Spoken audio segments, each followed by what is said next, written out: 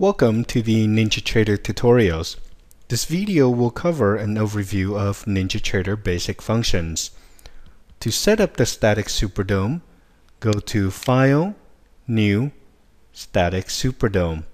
Please note that there's also a dynamic Superdome that is for Forex trading. On the dome, right-click, select Properties. We make 5 changes. Scroll down towards the bottom.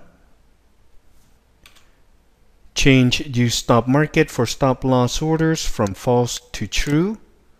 Single click order modification from false to true. Show realized P&L when flat from false to true.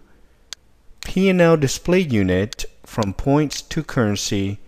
And finally, middle mouse button is stop market from false to true.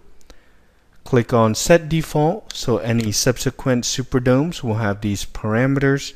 Click OK. Next is the chart. Go to File, New, Chart. On the Data Series window, select the market from the default list. Click on New. For Period and Chart Template, make your changes as appropriate. Click OK. To enable NinjaTrader, click on the icon in the menu bar. Notice the quick buttons on the right margin, or you may also right-click and place an order. On the Superdome, orders are placed on the price rows for limit orders or the market button. REV, or the reverse button, closes out the current position and reverses at the market. The close button closes out all positions and cancel any working orders. To set up an ATM strategy, change from None to Custom. Set your parameters.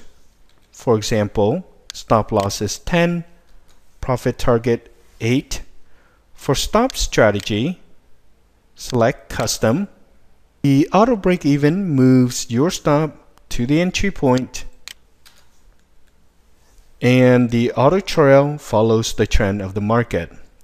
Stop loss is how far from the market you would like to trail. The frequency is how often. The default is 1. Profit trigger is when you want the trail to initiate. To save, right-click, Manage, name it, click OK, and to save your ATM strategy, right-click, Manage, Save. Make sure that you are using your strategy before you place an order. This completes the tutorial. Happy trading!